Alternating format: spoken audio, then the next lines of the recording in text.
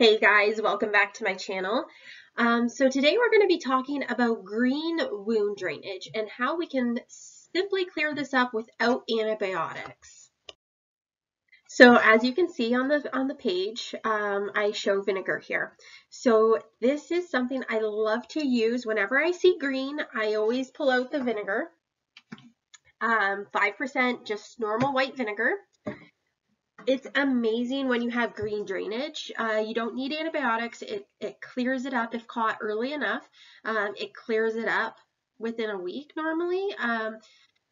I've sometimes had it go a little bit longer than a week, but normally within a week it does clear up.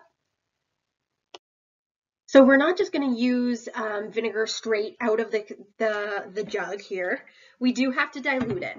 Okay, so normally we use a dilution of 0.25% to 3%, but we always want to start with the lowest concentration. Okay, so on the next page here, I will actually show you how to do the dilutions. So like I said, we're going to start with the lowest concentration. So that's a 0.25. So the acetic acid, which is the vinegar, you'd use 12.5 mils in 237.5 mils of sterile water. So you're always just going to mix it with sterile water.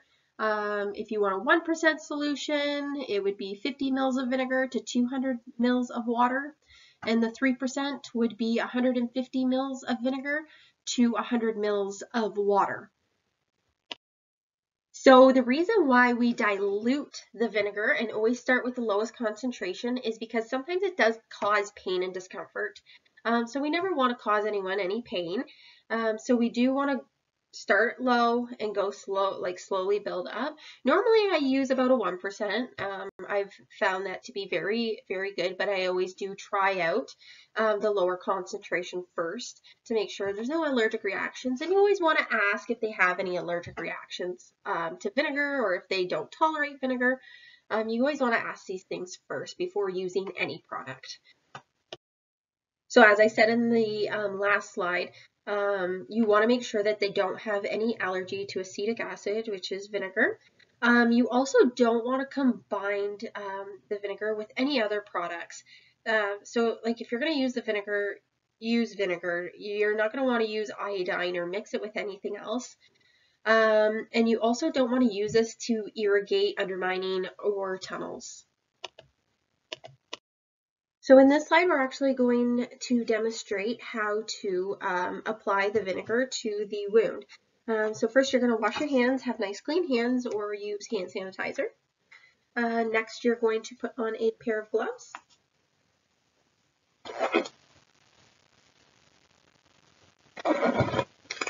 Okay. You start with your bottle of sterile saline. Okay. Have my arm here. And you're going to clean the wound. Clean it of any debris, clean it really good. Use the whole bottle on there to make sure that this wound is very clean, free from any debris. Okay? Then you are going to grab your sterile gauze. And I already have my pre-made vinegar here. Okay, you are going to saturate your sterile gauze.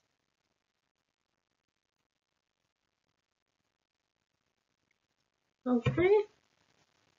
So I actually have two here. I'll put one back in the sterile packaging, and I have here. So I'm just going to place it on the wound and just let it do its job for about 30 seconds here. Okay.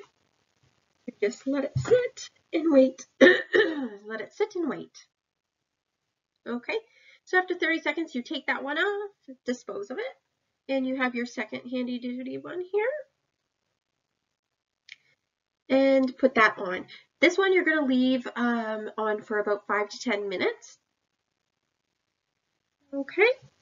Once that's all done, you've waited the 5 to 10 minutes, you are going to remove it and you're going to wash with the sterile saline once again. Okay. You can then dry off any of the peri-wound. Stay away from the actual wound itself, or use sterile gauze if you're going to touch the wound base to dry it off. And then you can complete your normal dressing as per plan. So the frequency of this dressing change completely depends on the amount of drainage and what other products you're actually using to cover the wound. So some dressings you have to change daily if you're just using gauze, or if say you're using Acticoat, it's good for 3 to 7 days. Inidine, it's good for about 2 days depending on how much it's absorbing that iodine. So it just depends on what you're actually using to cover the wound. So on average it is about daily to every 3rd day. So the outcome and your goal of using the vinegar is to see no signs of infection, localized infection, within 2 weeks. So if there's something going on past that 2-week mark, or it is getting worse rather than better, you do want to definitely make sure that your patient goes to see the doctor.